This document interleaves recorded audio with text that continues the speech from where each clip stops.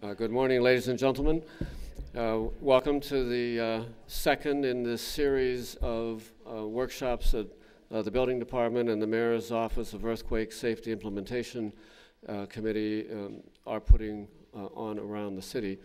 This morning we're going to have Tom Huey, the Director of the Department of Building Inspections, make some opening remarks, and then he will introduce you to the other members of our panel who are here to answer your questions primarily. So with that, Tom, would you do the honors, please?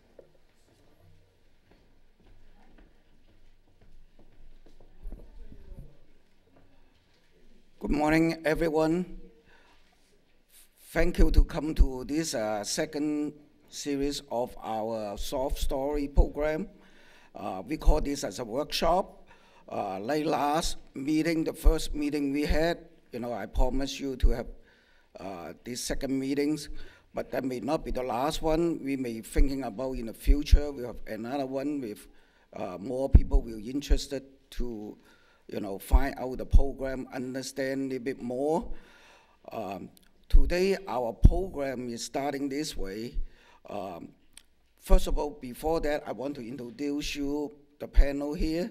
On my left, the first one is our best friend, the Director of Earthquake Safety, Patrick Oterini. And then on his left is Sandy from Rambord, in case you have some question to ask her. And then the final is not last, is Robert Chung, my manager of handling all the soft story program regarding plan check or inspection you want to ask. Get his phone number, you can call him directly, or you can call me too, okay? I know this soft story program look very complicated, but actually should be very simple. Anything you need help can come to our department. We have, Spanish or Chinese or, second, people cannot speak English, then we can help them. Even you have trouble with the form, you can come to our first floor counter. We can help you to see how we can help. Before we start the program, I want to don't be shy. I want to see how many people are owner here.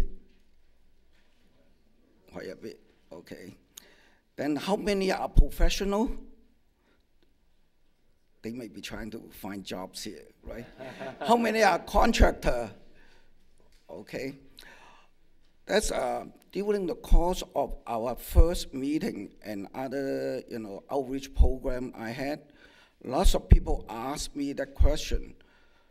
How should, the engineer, they need to be registered in California? I say yes, they need to be registered in California.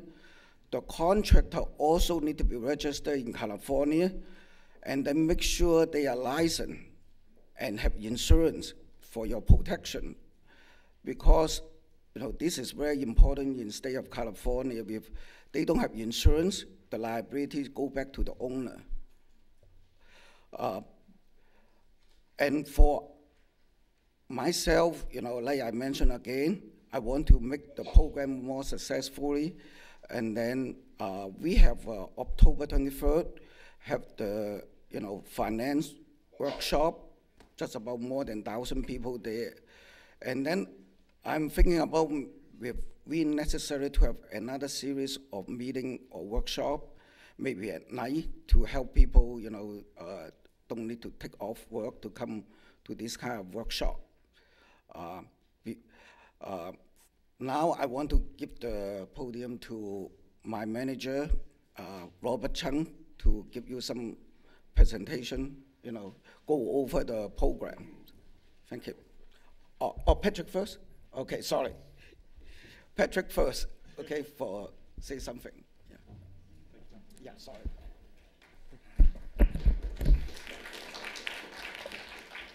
Thank you very much, Tom. Can everybody hear me okay? First, I'd like to thank SFGTV, who is videotaping this today. If you could please spread the word. We've heard from many people that making an event, as Tom mentioned, during the daytime, we understand that you're giving up valuable time of your day, so we appreciate you taking the time to be here. But also, this is going to be recorded and posted online. So that way, if you talk to people that are interested in what we're covering today, this should be available on both the Department of Building Inspection's website and the Earthquake Safety Implementation Program's website shortly in a few weeks. I wanted to start by saying, why are we doing this? You know, I think that's something that we've been caught up in the moment of everything that's happening with property owners getting noticed of this requirement. I wanted to back up a little bit and just give some context. Coming out of 1989, we saw significant damage, and that was a moderate earthquake. That was not a major earthquake. And after 1989, Loma Prieta, we saw that more than 50% of the units that were uninhabitable in San Francisco were these soft-story buildings. And when I say that, I'm not trying to tell you that you own a dangerous building. You may have received this notice and your building may be fine. I think the important part here is to engage with an engineer, a qualified professional, whether that's an architect or an engineer, that knows what they're looking at. And this is a good time for you to bring them through your building and take a look at this and understand, you know, am I one of these buildings that we're talking about here? So the idea is that we've sent out these notices that require screening. You have 1 year to submit those, and Robert will go into the details of the program after I'm finished here. But the idea is that this is going to finally determine if you do need to do that upgrade, or if your building's fine as is. We've created several different options as you go through this process, where if you have a building that legitimately should not be in this program and already meets the requirements of the standard, that you should be able to opt out of this and not have to do any additional work. That's part of the reason why there's no fee for submitting the screening form. Unfortunately, though, obviously engaging your own professional would be part of it. So what we've decided to do is I've talked to many people that want to have other events where we're engaging contractors, where we're engaging engineers. As Tom mentioned, last Wednesday we had a very successful finance workshop over in Fort Mason with almost 1,000 folks, about 15 of our private banks that have partnered with us, as well as information on the city's existing green finance program run by the Department of the Environment. This is a very interesting program, and you're welcome to check it out right now on the Department of the Environment's website. We are right in the process of adapting this to be able to issue loans for both voluntary and mandatory seismic retrofits. So I encourage you that if you haven't already, in the back by the front entrance, there's a sign-up sheet that says, yes, I'm interested in learning more about green finance. So we will go ahead and compile those email addresses and reach out to you. What I'm thinking about doing, and actually what we've been talking about doing for some time, is creating some events where we can have engineers, contractors, and everybody involved in this together in one room. I've been getting so much interest about this that I think we're going to do a much larger event than originally planned. So the best way to find out about that is in the back. Many of you maybe picked up these postcards right here. It says Soft Story on them. On the back, there's a website address. It's www.sfcaps.org, and that's sfcaps.org. If you go to that homepage, right on the left side of the screen, there's an easy way to sign up for our email list. And we will be notifying everybody on that list of any events that we have coming up in the future. So a great way to stay involved and understand what's going on. Some other events, as I mentioned, that we'll be having soon is other workshops to help people deal with the understanding of this. Many of you who are in the engineering profession are familiar with the work that SEONC does. They've dedicated their entire fall seminar to understanding the standards of this retrofit, so when people really want to get into the weeds of the engineering, that's a perfect event for you to attend. And also we want to do as much outreach as possible. So if we're not covering something that you'd like to see, please make it aware and bring it to our attention. At the end of this, we're going to have a significant portion of time dedicated to doing questions and answers. I'd like you, again, I made this comment at the last meeting as well. We'd like to keep these very general questions about the ordinance. If you have a very unique situation with your particular building, please talk to us directly. Maybe it's not worth talking about to the whole crowd here, but we do want to cover as many of the bases as possible. So please feel free to come up with your questions, and if something that you didn't get a chance to ask today is still burning in your mind, please feel free to contact me directly or contact Robert and his team over the Department of Building Inspection. And with that, I will go ahead and turn it over to Robert Chun. Thank you very much.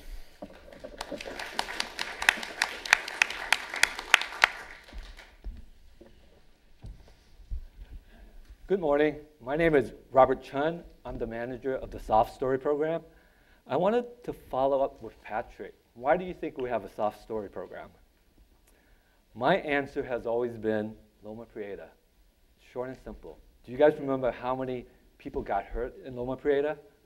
4,000 people got hurt. Do you know how many buildings we lost? 1,500 in the San Francisco Bay Area. 70 of those buildings were in the Marina District. And if I were to put a dollar amount on the damage, $6 billion in property damage. That's why we have a soft story program. Now, over the last 4 months, I've talked to a lot of building owners, and these questions keep coming up, and I'm going to try to answer them for you today. When is my building in the program? How does my building become exempt?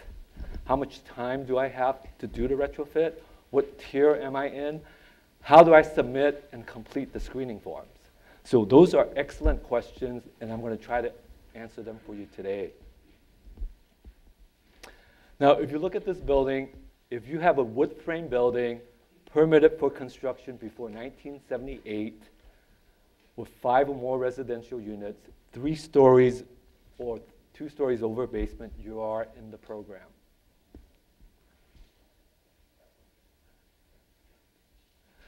So this summarizes what I just said.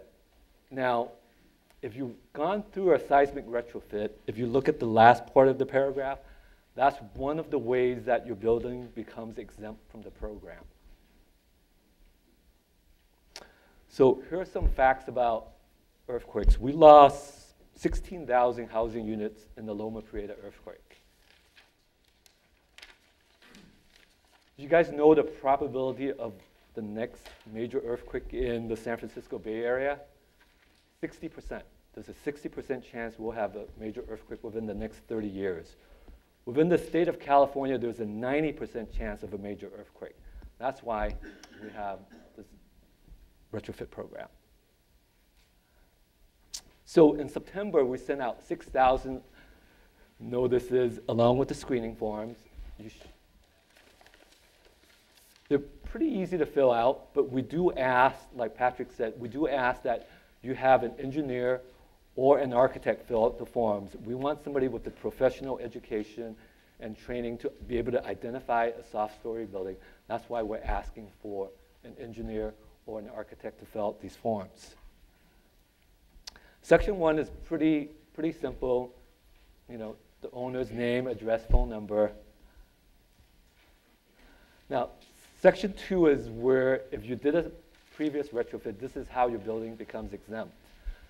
One building owner came in about 4 weeks ago. She bought a building in the Richmond district in 1988. After she purchased a building, her real estate agent and her contractor said, you might have a soft story condition. She chose not to do a retrofit because she had just spent a lot of money purchasing the building. 1989, the earthquake came. Her building suffered a lot of damage. She lost a lot of rent. She had to spend a lot of money retrofitting her building. She came in with her engineer. They brought the plans and the calculations. We reviewed it, and her building became exempt. Other building owners have come in with their engineers. They have demonstrated to us with documentations their building is not wood frame, for example, or they don't have a target soft story. As a result, they have also become exempt from the program. Now, if you are in the program, you will be placed in one of 4 tiers. And let me talk about the tiers real fast. Okay, you're in tier 1, excuse me. You're in tier 1 if you have assembly, education, or any of the residential care occupancies in your building. You're in tier 2 if you have 15 or more units. You're in tier 3 if you're not in tier 1, 2, or 4. And then finally, you're in tier 4 if you have commercial occupancy on the first floor or if you're in the liquefaction area. If you're in tier 1, you have 2 years to submit the drawings, 4 years to complete the work. If you're in tier 2, you have 3 years to submit the application. because you just add, okay, 5 years to complete the work. If you're in tier 3, you have 4 years to submit the application and 6 years to complete the work. And finally, if you're in tier 4, you have 5 years to submit the applications and 7 years to complete the work. And then this is section 5 of the screening form. Again, we ask that your engineer or your architect stamp the drawings here. So you can send send the screening form to us by US mail. You can email it to us. You can bring it in person. I wanted to introduce two of our staff in the back, Derek and Susie. Can you raise your hand? They're the two hardest working staff we have. If you have any questions, they're on the first floor counter. They're on the first floor counter. You can submit the forms to them. And then finally, the last thing I want to talk about is the permitting process. These projects are very important to us. We offer an over-the-counter permit process. That means if your drawings and applications are complete, we give you a permit on the same day. So you start on the first floor, we'll check it for completeness, and then you come up to the 5th floor, and we'll do the plan check right in front of you. But we ask that you bring your engineer or your architect, so if we have any questions, we can deal with it at the same time. I think I wanted to introduce two more of my staff here, Chu and Matt. Are you here? Chu, where's Matt? Okay. You know, most likely it'll be Chu, myself, or Matt plan checking it, so that's why I wanted to introduce you to them. So let me end by saying this. Do you guys know how much energy is released in a major earthquake? Yeah, I read it online. They said in a major earthquake, there's enough energy to power the United States for 5 days. That's how much energy we're talking about in a major earthquake. So thank you so much for being here today. That concludes my presentation.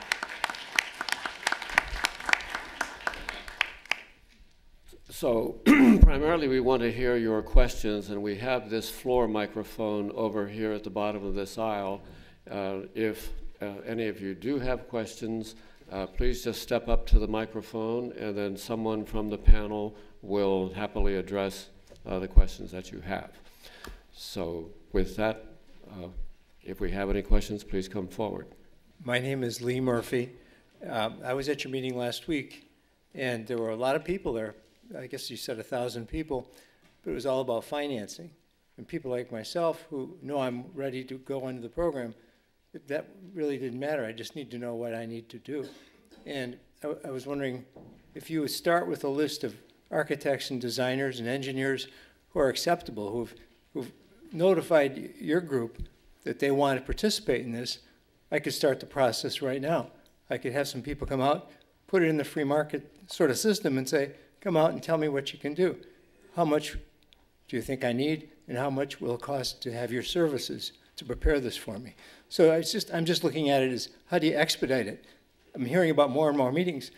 Last week's meeting was before the fact, or maybe not useful to me. So I don't want to get into a whole bunch of meetings. I want to comply. I don't want my building to fall down. So I just want you to expedite it by giving me a group of people that I can call, have them look at my building, and pick one that makes the most sense and is most affordable to me. That's all. That's an excellent question. We're keeping a list of all the engineers, architects, and contractors who have come to these meetings. We'll post it online, and you feel free to contact them. They're excellent resources for you. In addition to that, just in case you wanted to take action on that today, what we've been telling people, obviously we have a liability concern by recommending particular architects, engineers, and contractors, because we can't guarantee to a certain extent who they are, and it's a long story. But what we have been telling people, what you can do right away is you can look through some of the reputable groups in town. Look at AIA, look at SEONC. These are the, SEONC stands for the Structural Engineers Association of Northern California. On their website, they have a list of their members that are engineers and what they specialize in. And so what I tell people is, I think the most important thing is finding a team of people that you trust and that you feel comfortable with. In addition to that, you want to make sure that they have experience doing seismic retrofits of this nature and experience working in San Francisco. If they haven't worked in the city, I would be very skeptical, because we have a different type of housing stock here, and you want to make sure that the people who are doing the work are very well qualified. But to answer that question about the website, if you haven't been to the DBI website, it's www.sfdbi.org. And I believe, Patrick, it's also going to be on the CAPS website, which is www.sfcaps.org. And there's a slash for soft story. So both of those websites have a lot of information on them already, and if you haven't visited them, I do encourage you to do so. Thank you. Next question. I guess my question would be addressed to this young lady here. You're with the rent board, right? I am.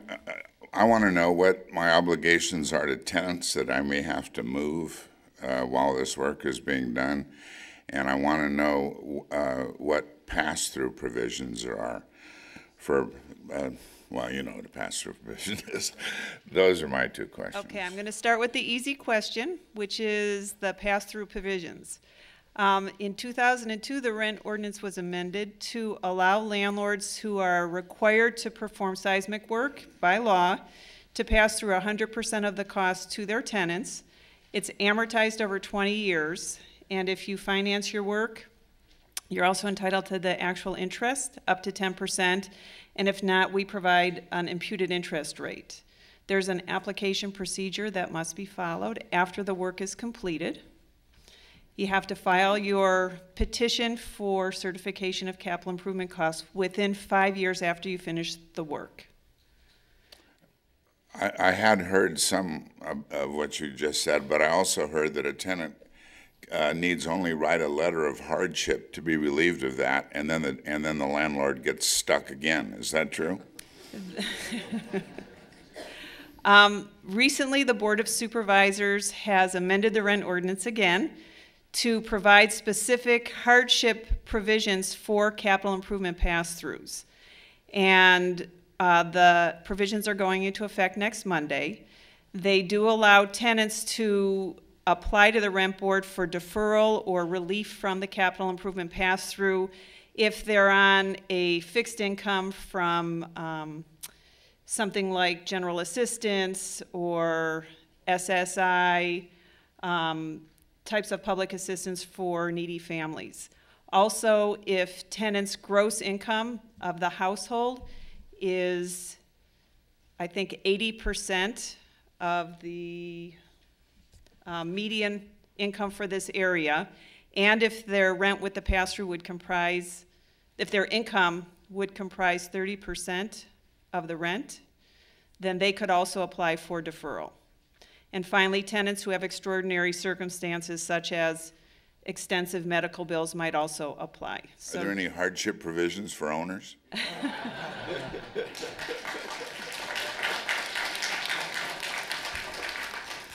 You might be surprised to learn this, but there are actually landlord hardship provisions.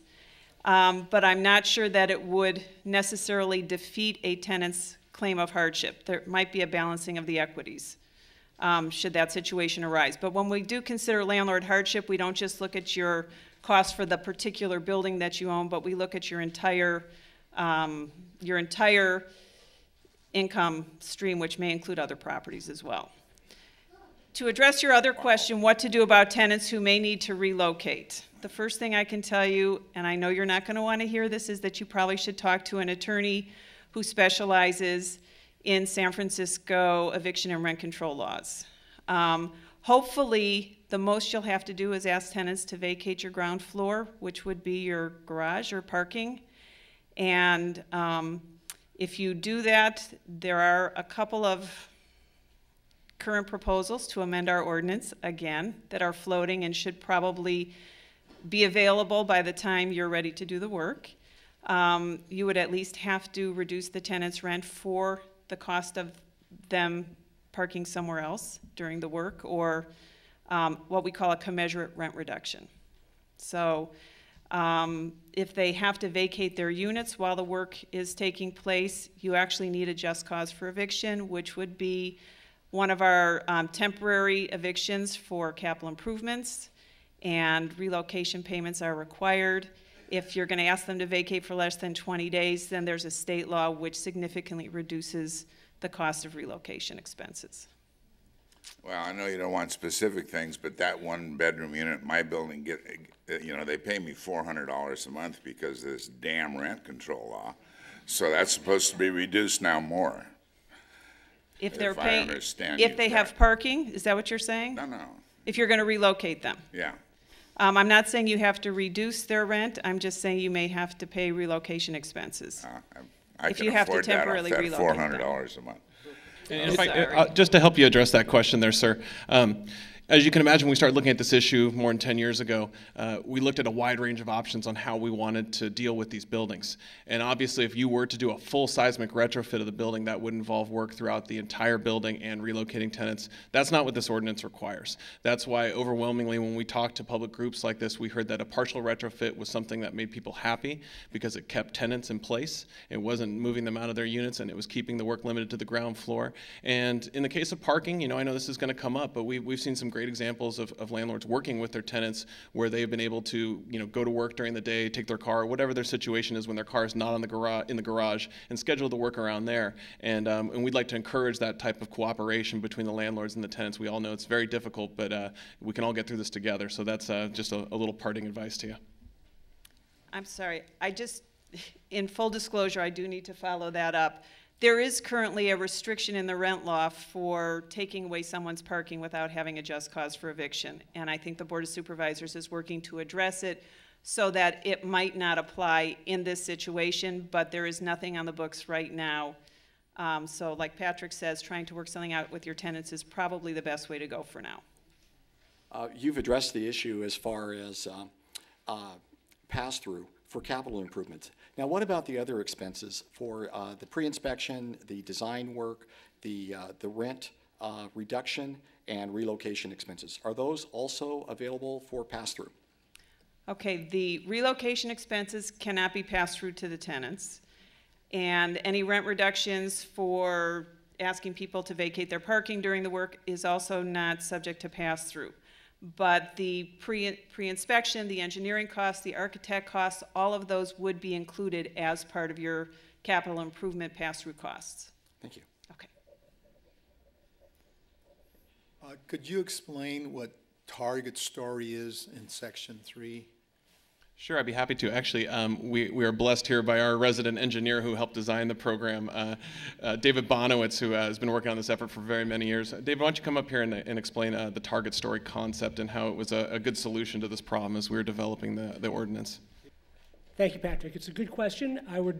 My first answer is when you got the screening form in the mail, you also received a set of the screening form instructions, and they have a full description with a definition and a worksheet and examples of pictures that describe what a target story is and how to figure out if you have one. And you don't have to do it because your engineer will figure that out as well. But to get to your question, the reason we had to develop this concept of the target story was that if you just look at the plain language of the ordinance, it says all wood frame buildings.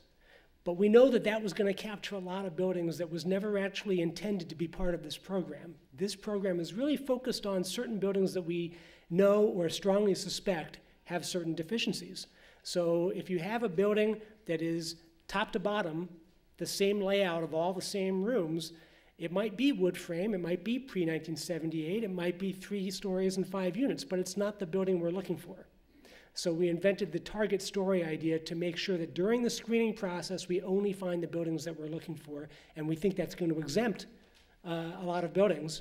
Even though we can't say that those buildings are great seismically, they're just not the ones that they're not the really bad ones that we're trying to find with this program. So that's where the concept came from. And if you want to talk details more about how the definition works, please see me later. Thank you.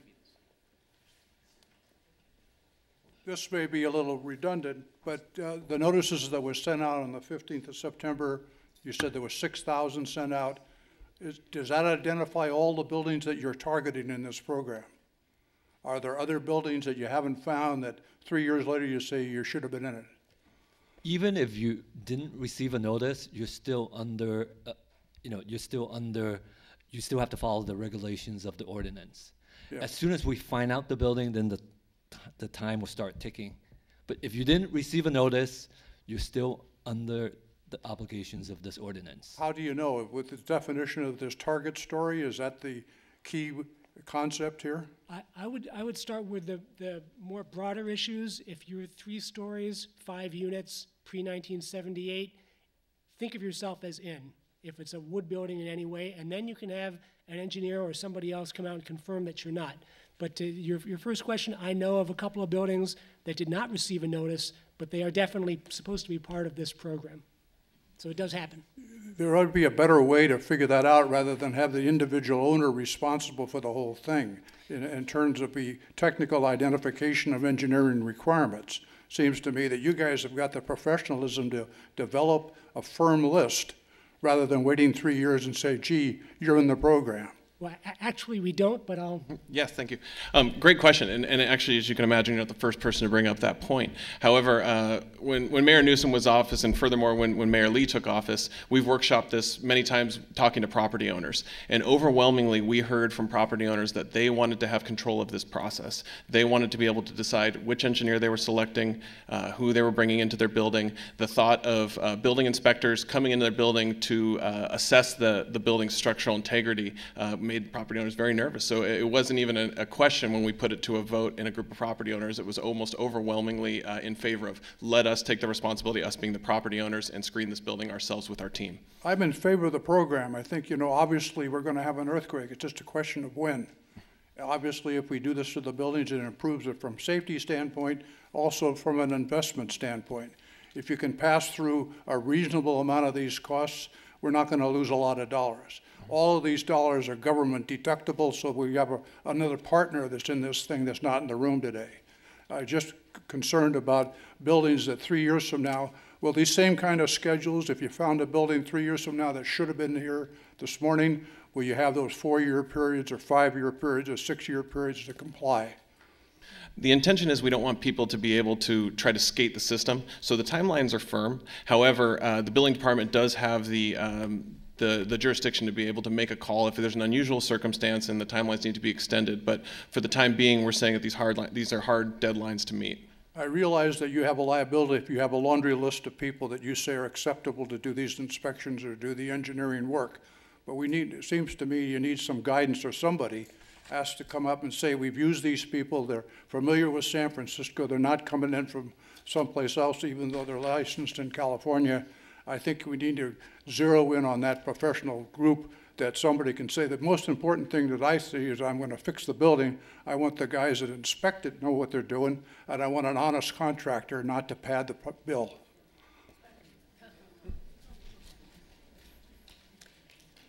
Are there ADA requirements that haven't been addressed that are involved in this program as well? So just to restate the question in case you didn't hear it, it was a question about disabled access requirements. So if your building does not have a commercial space on the ground floor, meaning that your building is purely residential units, then you are not subject to making any disabled access upgrades. However, if you have a ground floor commercial space, you do have to follow federal law because we cannot decouple that. So those would be required to follow the requirements of Chapter 11B in the California Building Code. We know that these are old spaces, and so sometimes we need to be very flexible in how we do this, but the idea is that we have to try to our best to achieve code compliance through that. That said, in talking to property owners, that's why we gave those buildings the maximum amount of time to comply with the ordinance. So you have the full 7 years to get the work done, because we know it's a different factor in doing this, and it's going to take some architecture and making sure that those compliance standards are met. Morning. Morning. I had a question. It seemed like a couple of people have already mentioned the concern about contractors coming in and giving you bids for the work. I had another question that kind of tied into that. Why was there never any guidelines given as to the scope of the retrofit program? I know you guys said it's a partial retrofit program. Why was there not given why were we not given a scope of the work that possibly might need to be done, so that we don't have contractors possibly going outside of the scope and doing more work than we really need? These guidelines actually exist. Chapter 34B of the San Francisco Building Code is the meat of the ordinance, where it actually goes through and explains which of the structural standards you can use and to what level you're looking for in a performance using those standards. Okay, all right, thank you. I have two questions. One is, do you have a concern about Victorian buildings that have bay windows or large bays that extend up the full 4 stories with multiple bays side by side?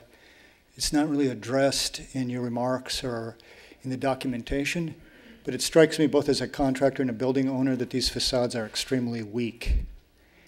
The second question I have concerns 4-story buildings on fill with a garage and bay windows in the style that I just described to you before.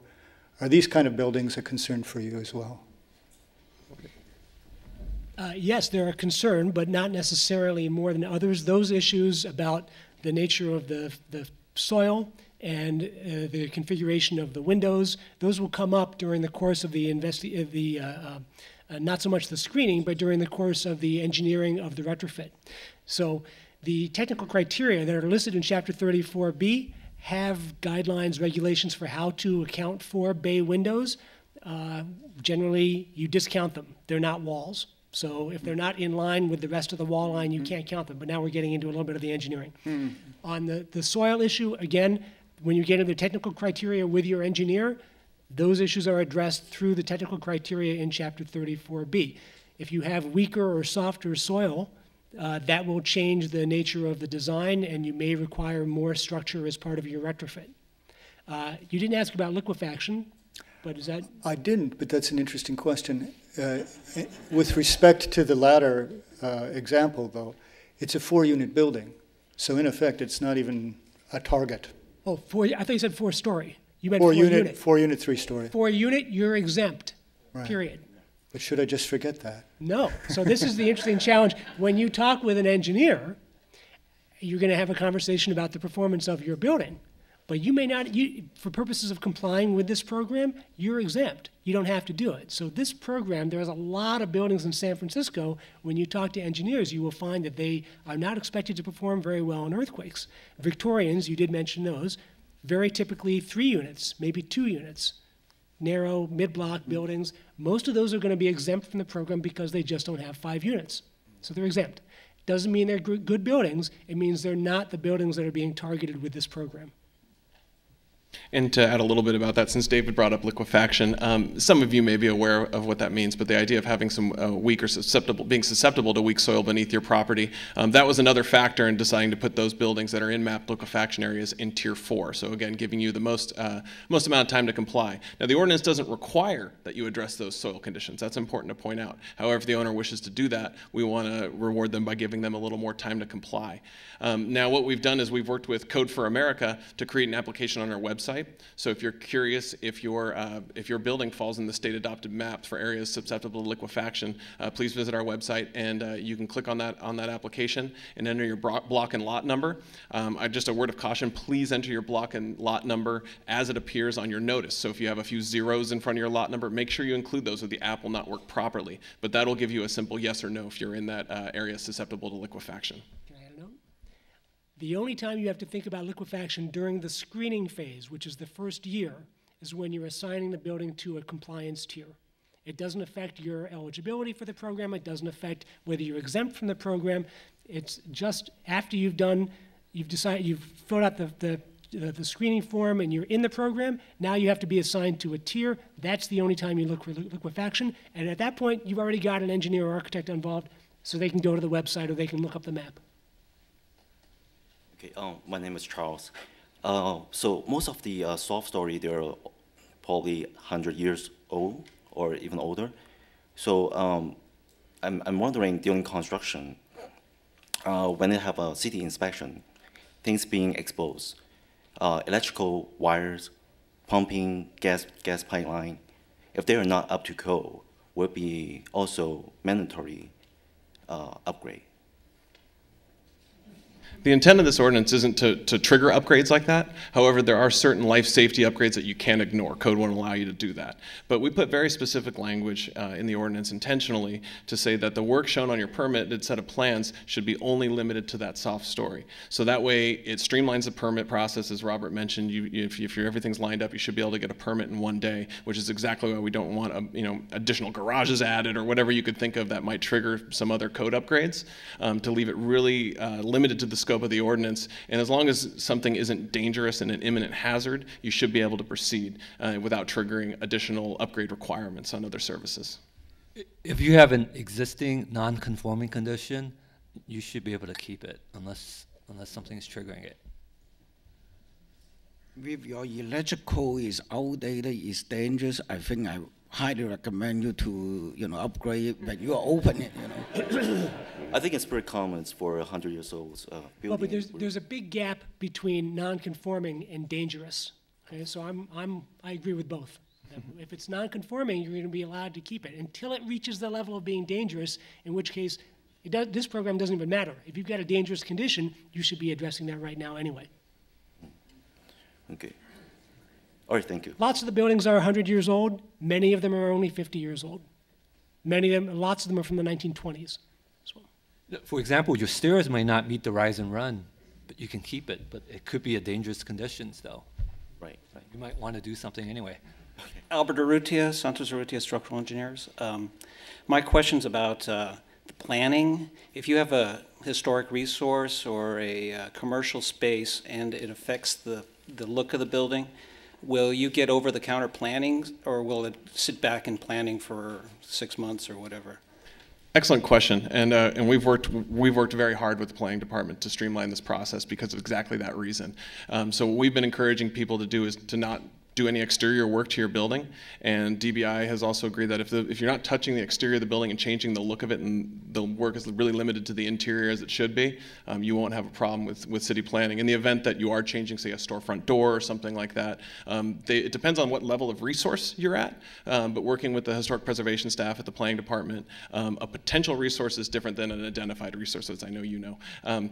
But making sure that a potential resource is looked at, but really it's the identified resources, the landmark buildings. If you're doing exterior work on those buildings, that's when you have to really go talk to planning and work with them. Now, they have agreed to try to give some priority to this because they know it's a mandatory program and owners are under hard timelines.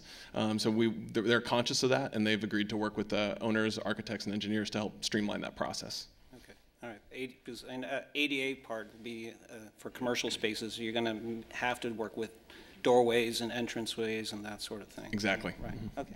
Yeah, generally, Albert, for ADA, I assume you are under the threshold 130,000. You can using the 20% rule as a hardship.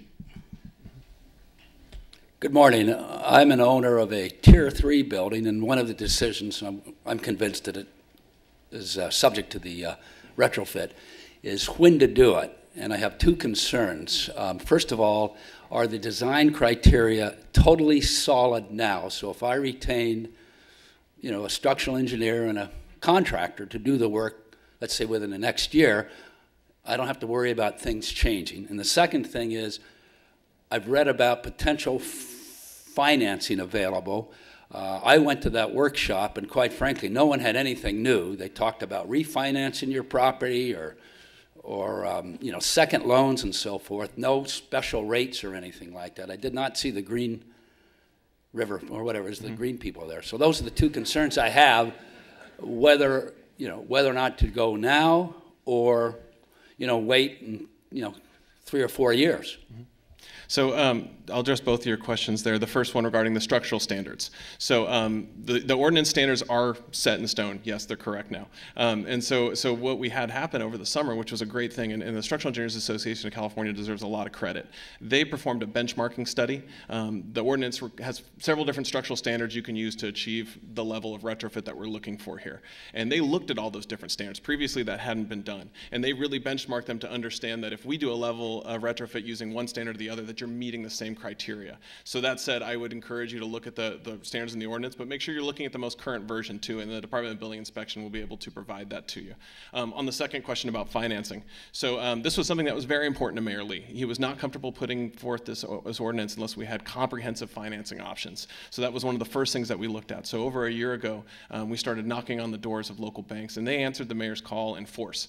We had our first financial summit with the mayor in January of this year, excuse me, and these banks have agreed to do, like you said, what they already do. So we're in a situation here and that's not a bad thing. We're in a situation here where we experience high property values and low interest rates due to the economic status right now.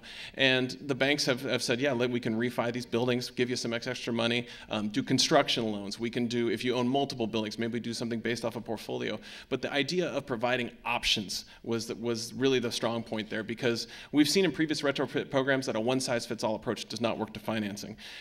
It was also important to the mayor that we developed a program on our own side. So some of you may be familiar with the Green Finance SF program that I mentioned earlier. If you'd like to learn more, please sign up on the sheet back there. But this is a different way to finance the project. This would allow you to actually have the loan issued to the property as opposed to the individual. So if you were to sell that property, the loan would be assumed by the new owner.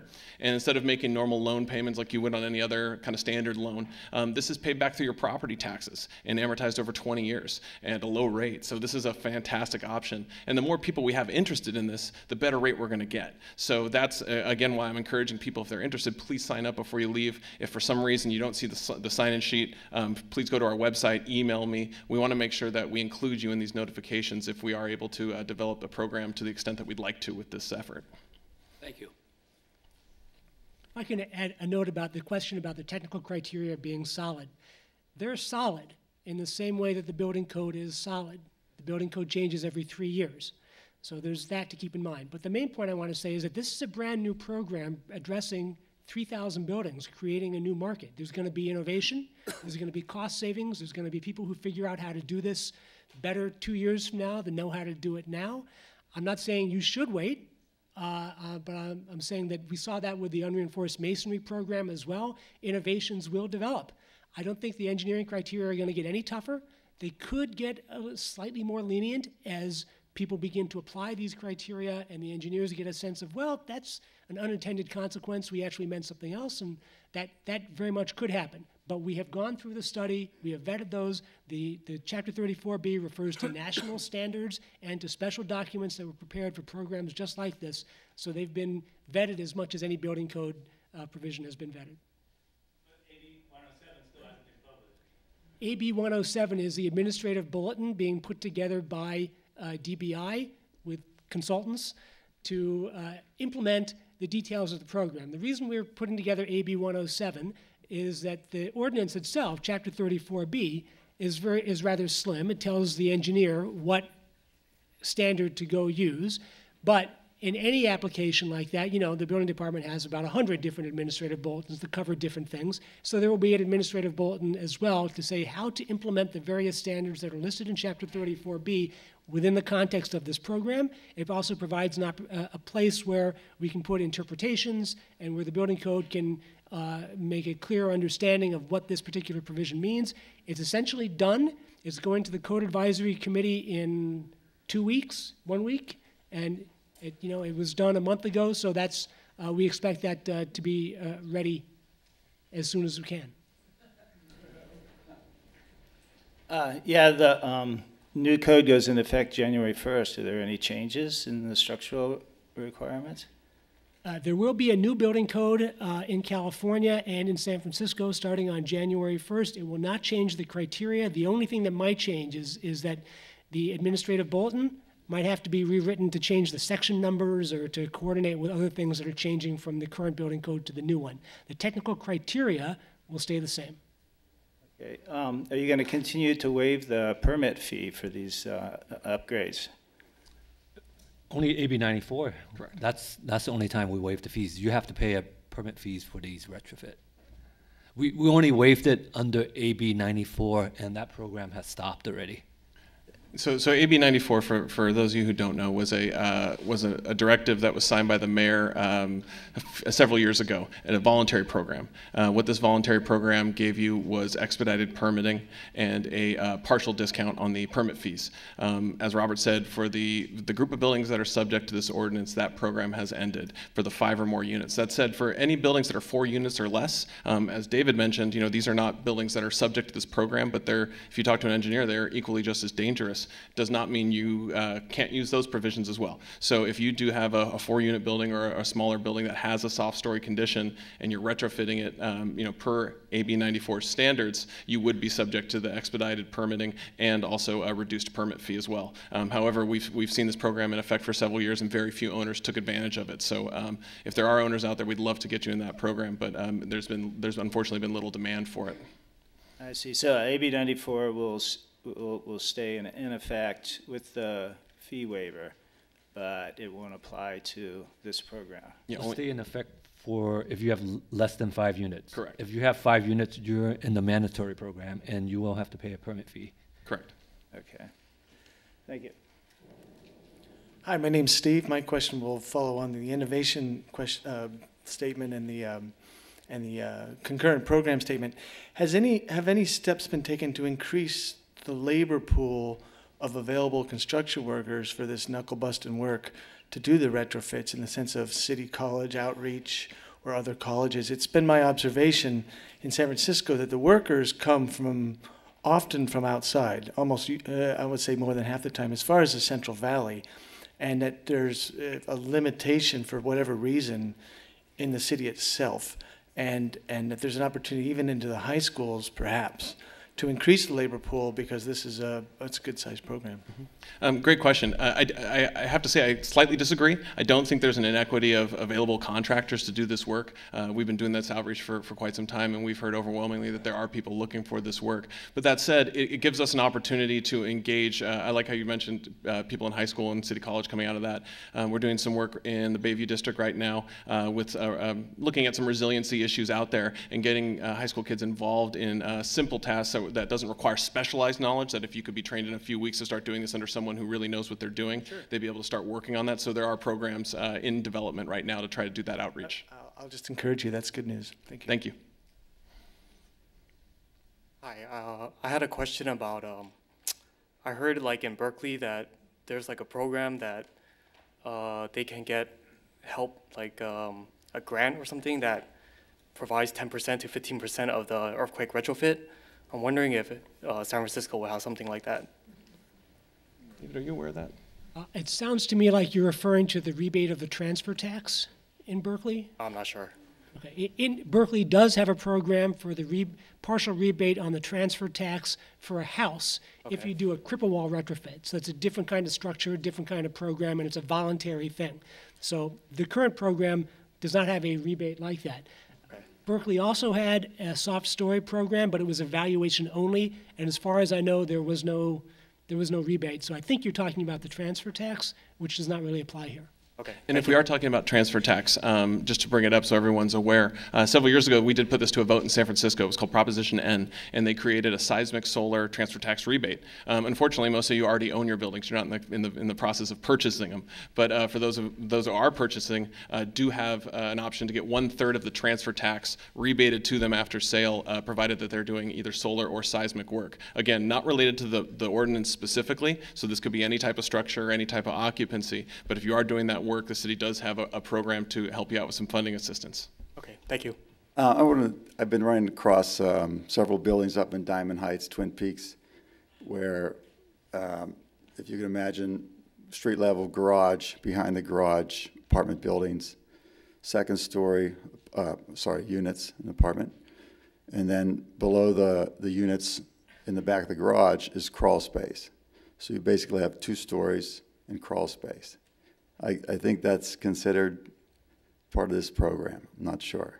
Do you understand? I say yes. Yes. Because it's 3 stories. 2 stories, and in fact, the language of the ordinance is written very plainly to not just use the word story, because story comes with a very complicated definition in the building code. So it says 2 stories above grade plus a crawl space, or 3 stories above grade. So if you have a crawl space and 2 stories above it, that's potentially in the program, as long as you also have 5 units pre-1978 wood frame. And then the target story would be not just the garage, it would be the garage level, but you would need to upgrade those units behind the garage. Is that correct?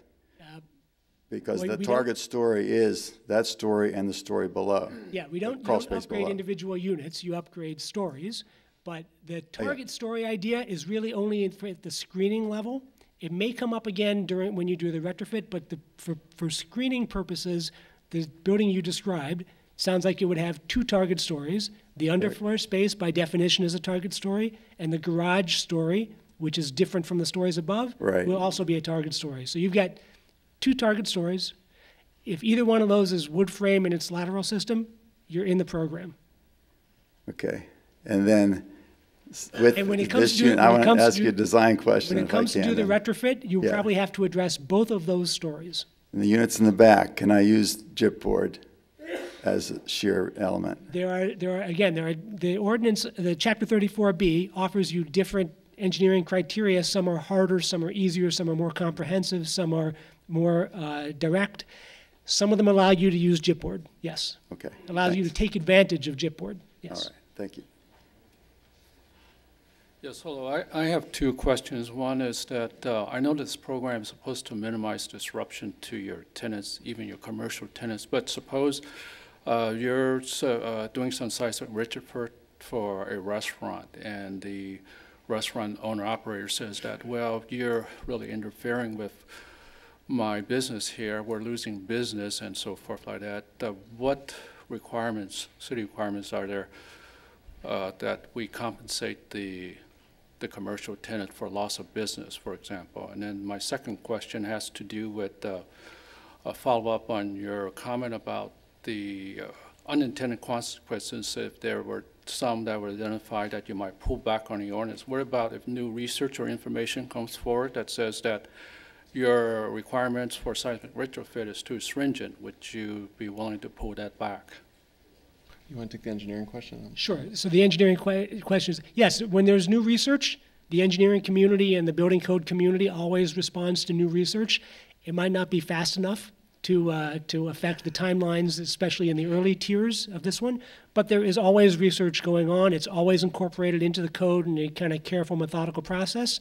Yeah. Having said that, in addition to the criteria that are specifically listed in Chapter 34B, there's always one, and there is in Chapter 34B, that says any other rational method that your engineer and the building official together can work out and say, this is trying to achieve about the same thing, and that's open to negotiation as well. So if we find innovative systems or research, it's possible that that can affect the engineering, as it always is. To address your question about business interruption, is a very important question, because in this subset of buildings, we know there's about 2,000 small businesses that employ about 7,000 local residents. We've also seen historically from other natural disasters that these are the types of businesses that are most vulnerable in a disaster. So these are types of businesses where if there was significant damage after an earthquake, chances are they're not going to open up again. And it displaces local business, and that's something that the city has tried adamantly to try to preserve. Again, the retrofit was designed so you wouldn't be shutting down these businesses. Typically, obviously you have to talk to an engineer about the details in your specific building, but typically we try to limit these elements along the perimeter walls or along areas so that you're not closing down entire businesses. So would they have to safeguard for construction and be flexible with their hours? Yes, but the benefit is overwhelming to them when you think about what could happen in a potential disaster. Well, but that doesn't answer my question. Does the city have requirements to address this issue if the commercial owner-operator says that I'm losing business because of what you're doing? I mean, we may all think that this is not really much of an interference with their business, but they may claim that it's interfering in some significant way with the way they do business. I'm certainly not an expert in the matter, but I don't believe the rent board addresses commercial rents, correct? So I would say it would be dependent upon your lease agreement with that tenant and what the provisions are for construction, and looking at not only just general construction, but required construction. There's probably further safeguards to say when a city mandates you, it gives you some protection. But again, I would definitely recommend talking to your real estate professional and or an attorney in that matter. Okay. Thank you. Just as a reminder, if you have a ground floor business or mercantile occupancy, those were intentionally put into Tier 4 to give you more time to help address some of those coordination issues. Okay, thank you. Hi, my name is Terrence Jones. This is kind of an unintended consequences question. Kind of a glass is half full. I'm sure with all legislation, there are unintended consequences that are positive. There may be some permit expediting that kind of comes along as a free ride in this program. Have you kind of compiled lists of the positive things that happen to landlords? I mean, this is it's going to cost money, and everyone knows that, and it's going to make the building better. But are there other things like, well, that permit I've been holding off on doing this other thing, I can slide it in through this program? Well, I mean, we're all here to provide housing, but also to make money for our families. It seems like that would be a nice thing to have unintended positive impacts of this. And it's an excellent point. You know, this is probably the single largest investment that you all own. we want to be sensitive to that fact, and this is how you've chosen to invest your money, to protect your families.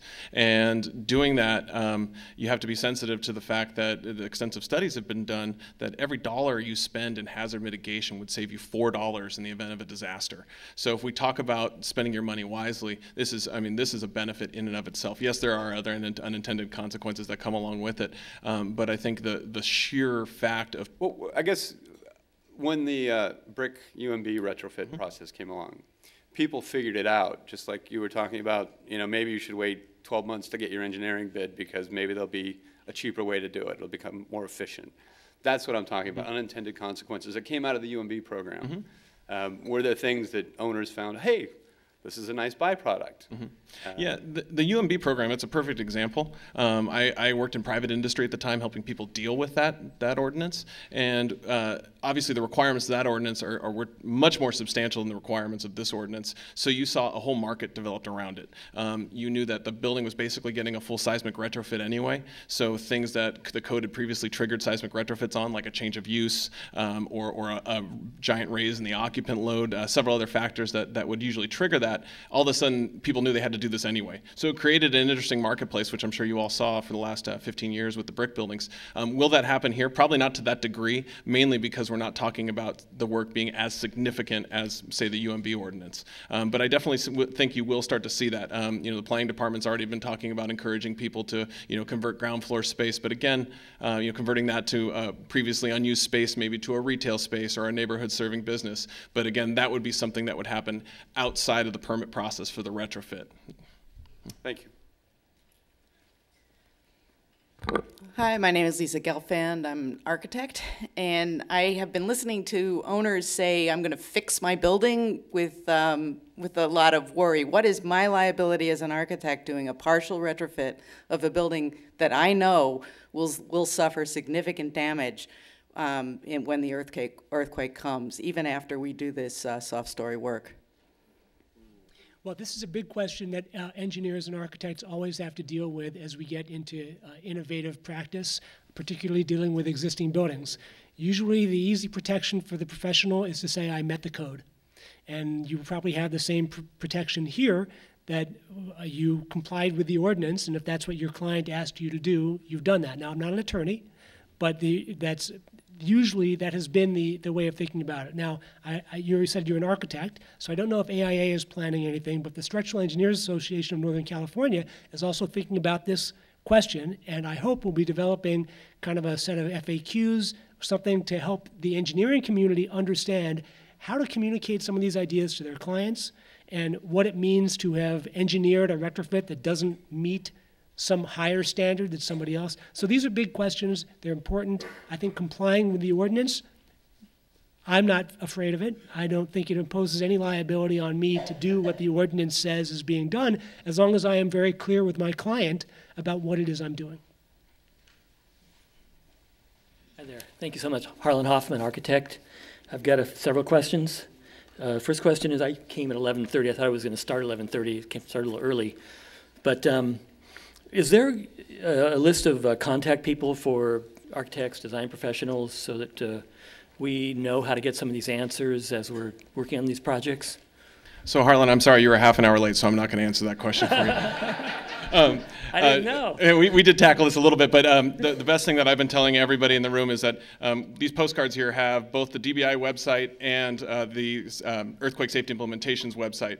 Please sign up on that, especially on the Earthquake Safety Implementation website. That'll have our mailing list, and we will notify everyone of the events that are happening. And we do intend to do some kind of a big, maybe an all-day summit. Seems like we have enough interest in doing this, where we could have, our partners in private finance that have been there, our partners in public finance that are working with the city, engineers, contractors, architects, and everybody else that touches this world involved with the ordinance, that we can just walk through and ask the questions that they need and connect people with quality professionals that can do this work. And the people on the list will be notified of these the meetings? Okay. Mm-hmm. Second question, that was my second question.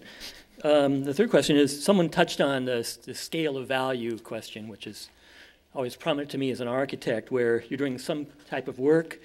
It means you may as well do the other type of work as well or something. So there's going to be those things that I'm sure are going to be controversial for people as well. Like, why am I fixing these stairs when all I got to do is fix the building from rocking back and forth in an earthquake? Those kind of things. But I'm assuming that there would be scale of value in terms of, someone asked a question about cost of permits. So if you're going to get a permit for complying to this program, would you then, and you said, okay, well, I'm doing such and such work, so I'm going to fix those stairs, or I'm going to fix the lighting or something like that because it's funky or whatever, things like that. Would they be able to apply under the same permit, or they have to be separate permits? So they do get the value of that scale of value. Legally, they can't be prevented from doing the work at the same time. However, the ordinance requires that the work would be separated when it comes to the phase of the permit. Again, because we don't want to muddy up the streamlining of the permit to do the retrofit. Because if we start adding stuff onto that, all of a sudden it makes DBI's job at the counter more difficult. They have more things they have to plan check. And that's why the intent is to really limit it to the retrofit for that permit. And that's a permit that will ultimately get inspected, and you'll be issued a certificate of final completion from the building inspector. So that's a permit that should kind of sit by itself. Anything else that you'd want to do, you'd have to apply for a separate permit for that work. Sometimes it seems like it would be hard to distinguish at certain times which is and which isn't. So there's probably some gray areas there, I'd imagine, as well. Yeah. There's a bit of it, but that's why we have excellent plan check staff that'll be looking at this at the counter for you.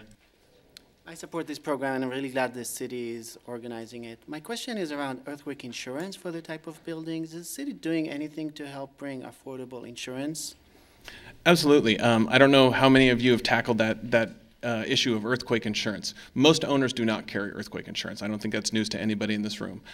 Typically, it's been cost prohibitive. People have said, I'd rather put the money into a retrofit than paying the premium for earthquake insurance. But that said, California Earthquake Authority, who we work very closely with, is very tuned into this, and they're launching several retrofit programs, mainly to address it on a voluntary issue. So not necessarily outside. It's necessarily outside of this program, but working on single-family home retrofits and other things where the city, doesn't intend to put any mandatory measures for single-family homes to do seismic retrofits, but we want to provide as many incentives to make this voluntary work happen as we can. And the CEA has a long-term goal of looking at this, that if we keep upgrading properties bit by bit, eventually the risk is reduced in a very big way. And so if they do that, hopefully it leads to actually cheaper insurance prices for earthquake insurance. So it's not a quick fix. It's a long mitigation strategy that they have, but in my opinion, a very successful one because of the amount of money they're willing to rebate to customers. You heard me mention the Prop N transfer tax earlier, but the type of rebates they're talking about giving to the single-family homeowners are $3,000 for the ones that meet a specific program that they're launching right now. And that's enough money to get someone off the couch and start to look at these things more seriously. So we will continue to work with them, and as opportunities come up, obviously make those available to the public. Name's David Yadigar, engineer. Been to a couple buildings out there already. This is mainly for you two, actually, that have complete brick foundations and are sitting on bedrock. And when I explained to owners that, it's not just a retrofit, you're going to need to redo the foundation, and a $20,000, $30,000, $40,000 job is all of a sudden a $200,000 job, they're a lot more reluctant to do the work and comply with the current code and such. I've explored the idea of doing just new foundations at the front and the back of the buildings, which leaving brick on the sides. It's like their take is this building's been here for 100 years. It's sitting on bedrock, and I'm not concerned about it. And I want to be, as an engineer that they're hiring, I want to say, hey, this is an unsafe seismic condition, but ultimately, how far are you guys going to go when I come to the city with plans in requiring brick foundations to be completely upgraded for this program? There's nothing right now absolutely requiring you to replace a brick foundation. However, in most cases, as an engineer, you'll understand when you do the calculations, you will find that the existing brick foundation is not adequate to what we, as we call it, develop the strength of the new wall that you're putting in. So very often that brick foundation will have to be either reinforced or replaced. We know that. Most of these buildings do not have brick foundations, only the older ones, usually the Victorians. The Victorians usually are fewer than 5 units, so they're not in the program. But yes, there will definitely be some buildings in this program that have brick footings that will not work by calculation. Now, some of the criteria in Chapter 34B allow the engineer to make as much use of that existing non-conforming material as they can. So if we can do testing and we can demonstrate that the brick has some strength, we can take advantage of it.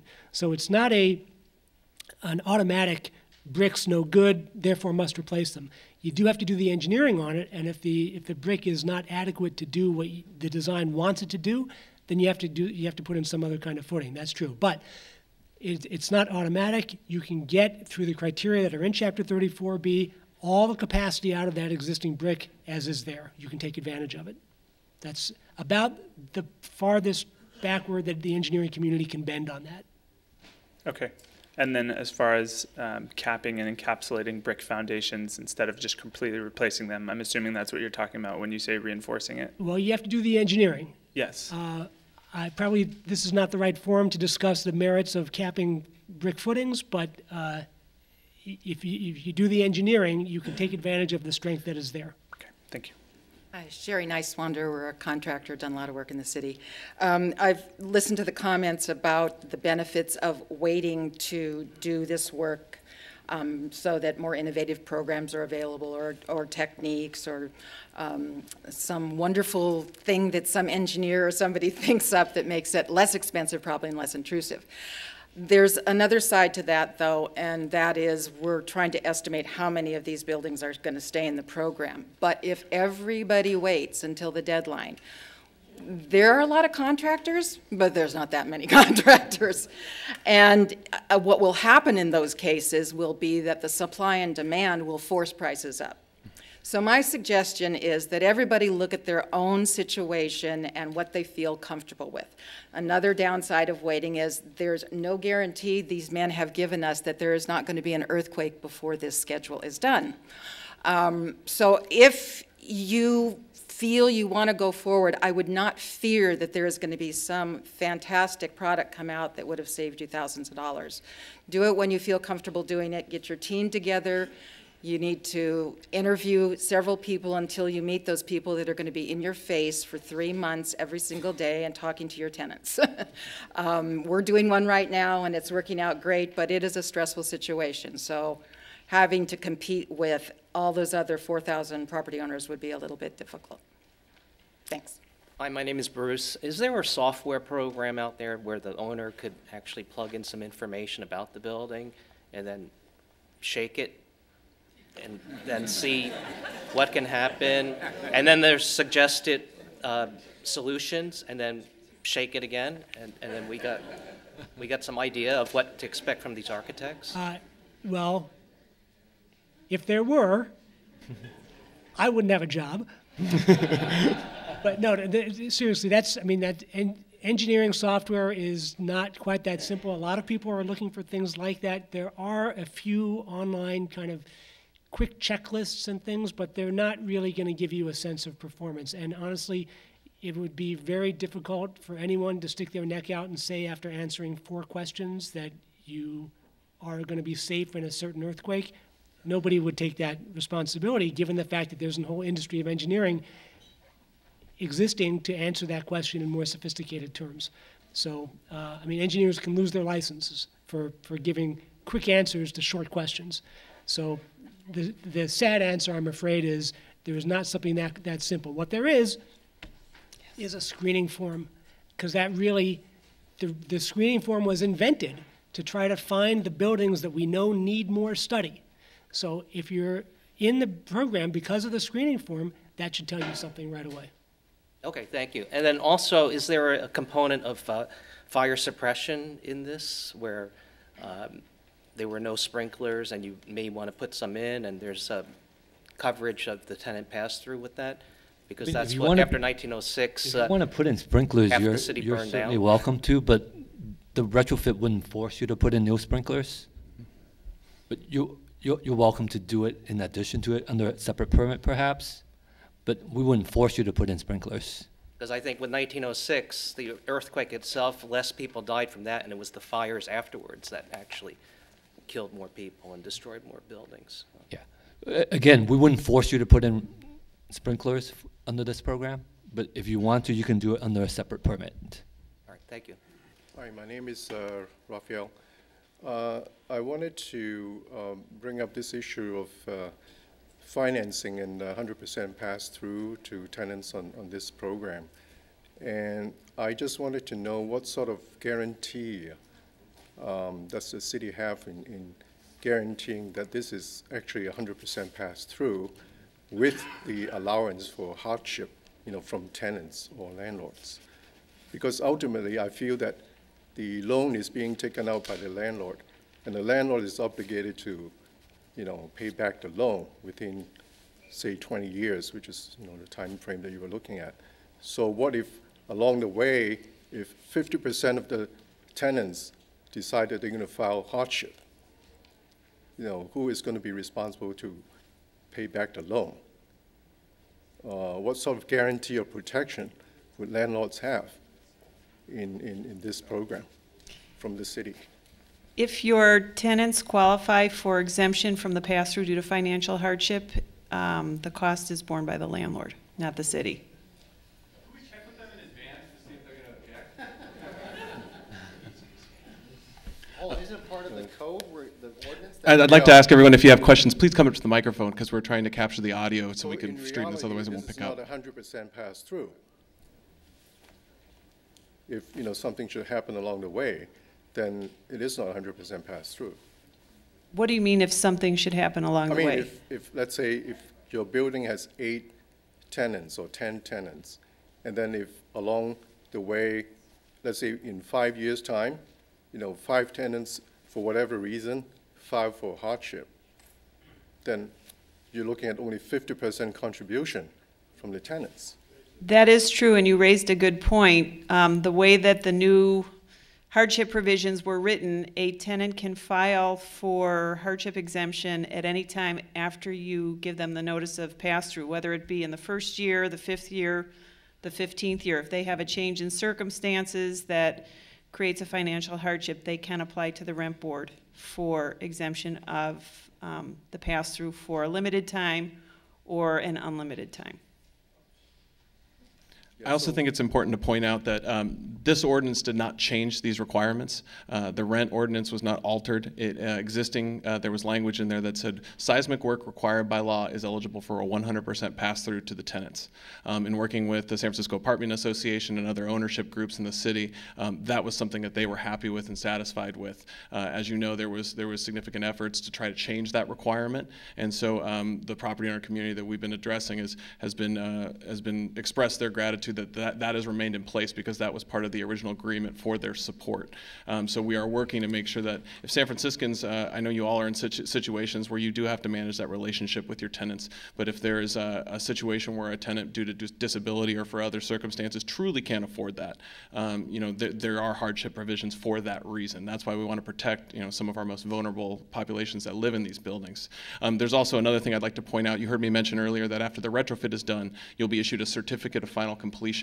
That's required by the building code anytime a seismic retrofit's done, and I want to make it very clear that that's an amended certificate of final completion. A lot of you who are looking at rent law issues know that if you received a certificate of final completion prior to 1979, you're not subject to rent control. Well, that certificate of completion has to be for new construction or for the actual residential use. So I just wanted to make sure that was very clear to everybody.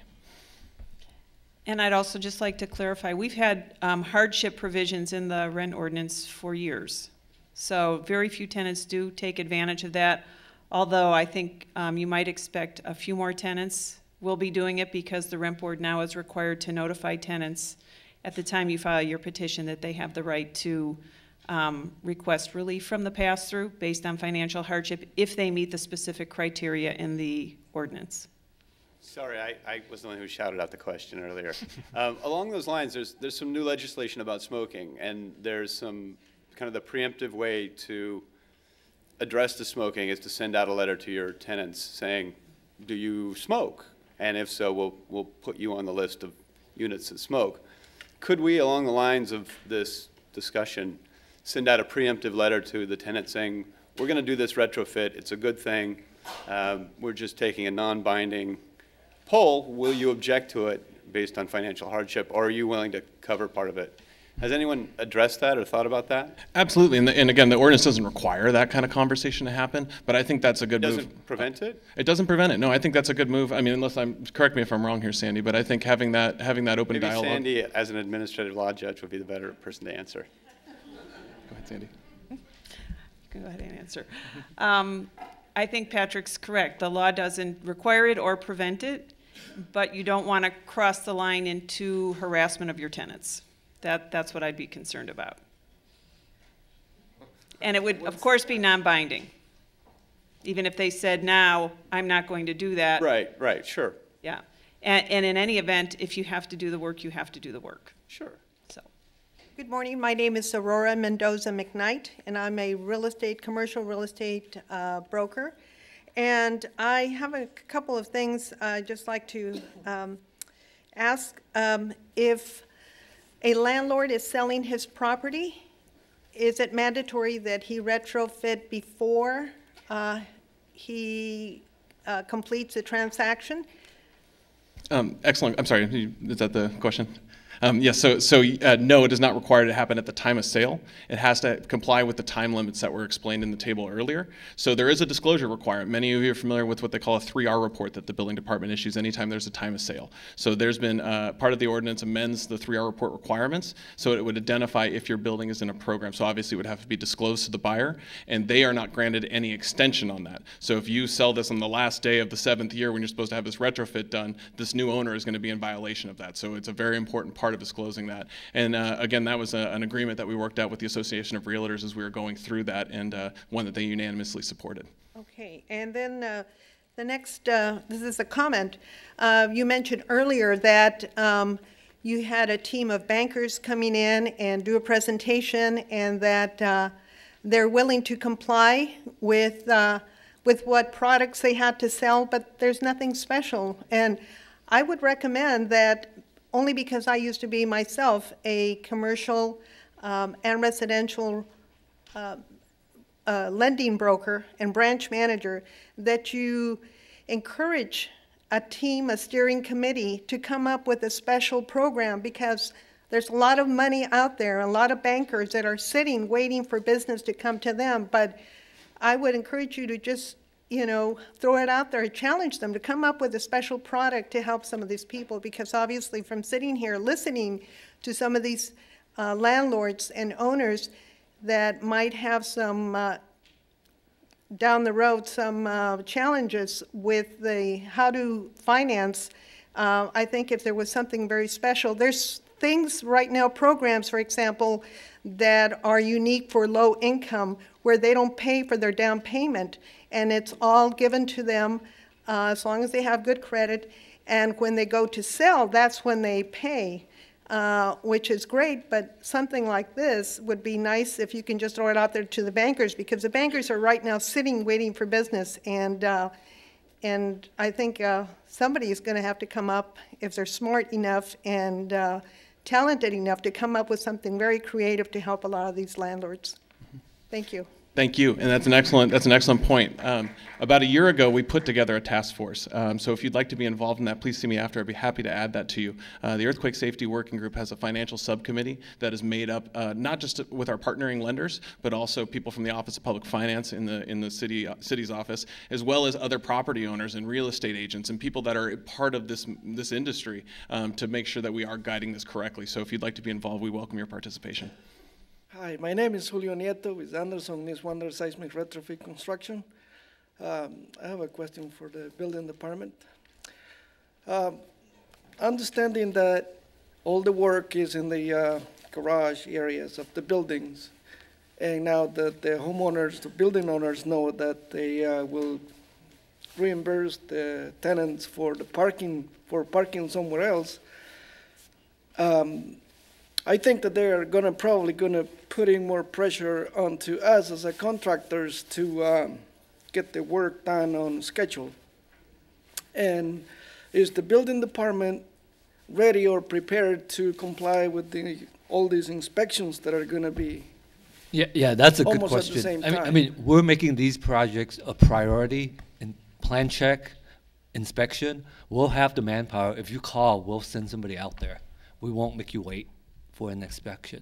Yeah, because so right now, the schedule is about a week out. So having all this work, coming, I hope they don't come all at the same time, but. No, we're making this a priority. I mean, Patrick is pushing it. Tom understands this. We're making this a priority. If you call for an inspection, we'll be out there. And for us, it's we won't to keep. We won't be the cause of your delay. Okay, good. Because for us, it's very important to keep our deadlines. I understand. We're making this a Thank priority. you. Allison Chaplin, I'm a broker and owner. So I have two questions. The first one revolves around Section 8. It's my understanding on rent control. We have a number of buildings with high population of Section 8, but they're not subject to any pass-through. Is that correct? Correct. So. But they are subject to eviction controls. Can you explain what you mean by the second part? If you, somebody asked earlier, we may need to relocate our tenants or on a temporary basis, and if you have tenants who are Section 8 voucher holders, you would need a just cause to temporarily get possession of their units. So I understand that. So if the work's going to take longer than 6 months, though, HUD removes the contract. And so my question is in regards to that the person is then permanently relocated? So I'm not sure I understand the question. So HUD, recently on one of our units, the work was going to take longer than 6 months, which structural work can take longer than 6 months, extensive. They removed the HUD contract. They said they would no longer honor it because it was longer than 6 months, the work. So. I'm not aware of that. Okay. Good question. Yeah. And then the second question is in regards to disclosures. So you earlier said that buildings that fall under 3 stories, or sorry, they are absolutely soft story, but are under 4 units. For purposes of disclosure, they are not part of this program.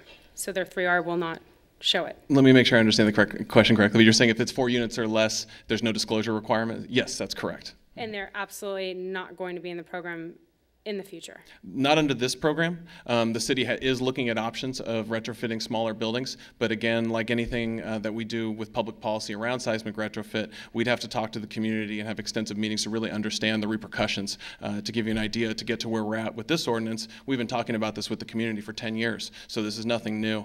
So looking at those, obviously it's a smaller group of property owners, they're different circumstances, so we'd have to understand those uniquely and have a clear plan for addressing them before we would do any kind of public or mandatory program around those buildings.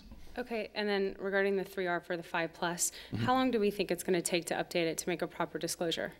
It's going to be a little confusing for the next year because until the screening process is done, we don't know. So that's why I would encourage, if someone's thinking about selling their building, it's going to behoove you to actually complete the screening form, which should take an engineer, practically 20 minutes or so to complete, unless you have a very unique situation. But then that way you can at least get your screening program to say, yes, I'm in or out of the program. It makes it much more clear for disclosure. If you were to do that without submitting the screening form, you would just be labeled as someone who is noticed and is in the program until other evidence has been shown. Okay, so on the 3R, it'll be noticed that you're in the program. Once you submit the screening, you'll either be removed from your 3R or compliant, like right under the energy? Exactly. So it would either say, yes, it's in the program, you're tier 3, you have this long to comply, or screening form was submitted, and there's no, I mean, there's different terminology used in that, but that's basically what it'd be saying is that, we've received the screening form, we've reviewed it, and you're out of the program. Okay, great. Thank you. I have a rent board question regarding the tenant's hardship application. Out of just because someone applies doesn't mean they're going to get it. Of all the applications you receive, what percentage get denied? I actually have that information at the office. I don't have it here, but more than you would think. The new criteria for capital improvement hardship is much clearer. And for example, you either have to be a recipient of means-tested public assistance, or your gross household income is less than 80% of the current unadjusted median income, and your rent charged is greater than 33% of your gross household income, and there's a certain limit to your assets. So the criteria are much clearer. I don't think the prior statistics as to what's granted or denied would necessarily apply. To the earthquake retrofit? Not necessarily. Yes. Hello, Sean Tracy, Fastnet Engineering and Construction. I got a couple of questions, I think, for Patrick and Robert. Regarding the AB 094 seismic upgrade, mandatory upgrade, the cost of the building permit, the deduction in cost of that, has that not expired now, or is that still in process? AB 94 is the voluntary one. Yes. It's in effect if you have, less than 5 units. Right. And it waives the permit fees. Is that still in process? It's still in effect for less than 5 units. Okay.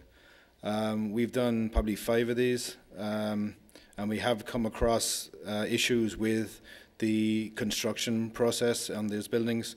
Not only are you dealing with the seismic upgrade and the foundation work and what's entailed in that, but also plumbing, electrical, dry rot repair. So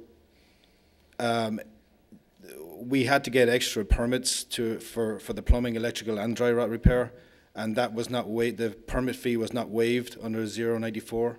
The homeowners couldn't really understand why that wouldn't be under the 094, even though it has got to do with the.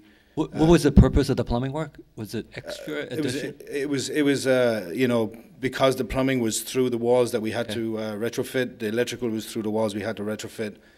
Should that not be included in the permit deduction? So the plumbing work was related to the. Yes. Okay.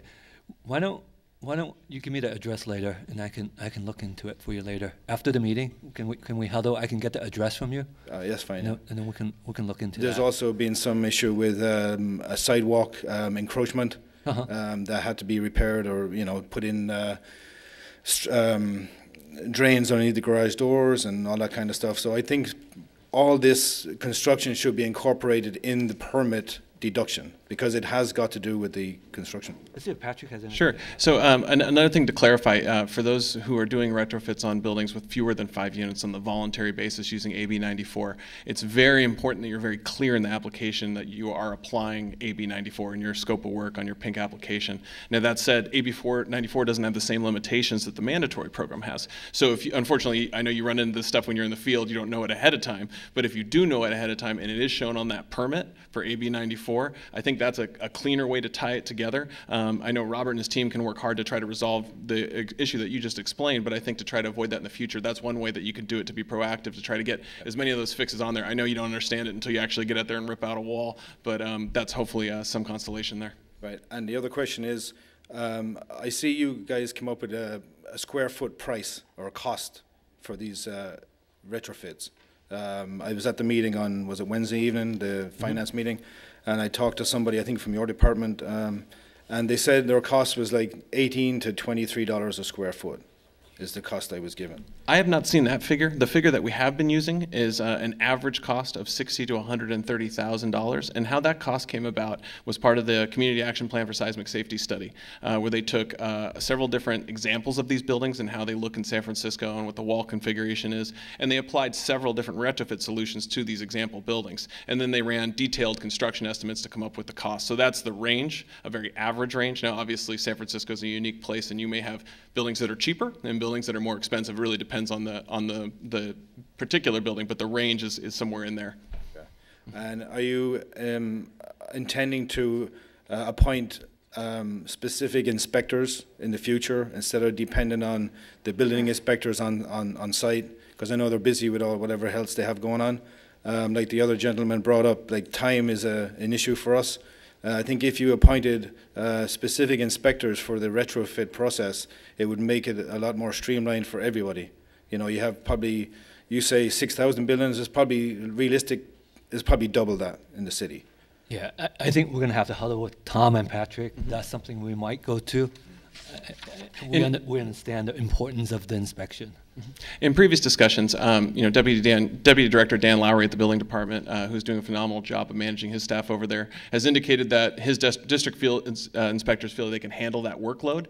But that said, if that becomes a problem, there's been provisions in the budget to add additional inspectors specifically for this program. We just haven't seen a need demonstrated yet. Now, if that happens, we can always activate those provisions and act accordingly. Hi, my name is Peter Chen. I'm a realtor. I know from experience that the hardest thing in a real estate transaction is getting a loan. I don't think that's going to be a problem with property owners, but I do believe that there will be a small minority of some property owners that will be denied a loan. What about these people? And denied a loan because of bad credit or because of? They have all kinds of reasons these days. I know from experience that getting a loan is the most difficult part of a real estate transaction these days, even with people with great credit and great income. And I think that a building with the equity, if they have equity in a building, I think that won't be a problem. But there are some people that still are paying off their loan on the property they own right now. So in that case, they have to get secondary financing, and they may not get it. And I think that's exactly why we took a comprehensive approach to this, as opposed to saying we are going to do one program, everybody has to try to fit in that program. If you don't, sorry. We have a lot of options on the table. And to address the situation of someone, like you said, who has good income and good credit and is not what a bank would normally consider a risk, there should not be that problem existing in the marketplace because we have so many people coming to the table. Now, you talk about the building that's falling apart, the owner that's neglecting it, they have terrible credit, they've been foreclosed. I mean, that's a situation that we can't address and we can't fix. So that's a different side. But the people who are diligently trying to retrofit and comply with these standards, we can help them to that effect as long as they're working within the framework that we need to work with here. I had a question. I have a building on Dolores Street, and I just wondered what tier the building would fall into. It's a full basement on the first floor, 4 garages. The second and third and fourth, or the 3 floors above, consisting of 6 units, all identical. Would a building like that be exempt? Or what, if not, what tier would it fall into? Based on what you described, it sounds like a tier 3 building. But again, it'd have to be verified by an engineer, and whether or not you'd have to retrofit, that's a separate question. Placing in the tier would basically be the function of the screening process, but as far as your design and what your walls look like and what the condition of the building is, that would be the engineer's suggestion after that. Okay. Anything to add anything to that, David? Well, just that the screening form instructions include a flow chart that help you answer exactly that question. Okay. And would you start with an engineer, structural engineer, to get to this point, or would you deal with an architect? For the screening form, you can use an architect or an engineer. When you go to the design, the retrofit, some architects are eligible to do this work, but generally it's engineers. Even structural engineers have to practice, they have to work within their own experience. So a civil engineer is licensed to do this work, but might spend most of his time doing piping design and dams. And they are not really versed in structural design. So that's something for you to keep in mind. The licensure is one thing, but even anyone who is licensed has to practice within their own experience. And what type of plans are required? There are no plans. I mean, an older building from 1926, at the first step, would they have to submit drawings or? Yeah, you would need drawings, architectural plans, structural plans, calculations. Those are outlined in an Administrative Bulletin 106, okay. which, as you get into this, these administrative bulletins, they exist to help moderate the discussions between your design professional and the building department. So you may not want to read AB 106 or AB 107 when it's ready, because they're full of technical details and answer all these questions so that, to help guide your design professional in working with the department. Hello, my name's Tom Kelly. I have an 18-unit building that has poles. I mean, it's underneath parking and then extending over. Can I close off the parking?